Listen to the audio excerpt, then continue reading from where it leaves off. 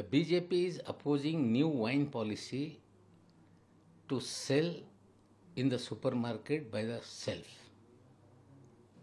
This kind of a decision has been made by Madhya Pradesh, Himachal Pradesh and Goa by BJP ruling era. If they want to oppose, I suggest them, those producing the liquor in the state of Maharashtra, they should surrender their license. They have wine shops, bar, resto bar, all BJP leaders should surrender this. And they must say that no Bharatiya Janata Party leader or worker will take an alcohol.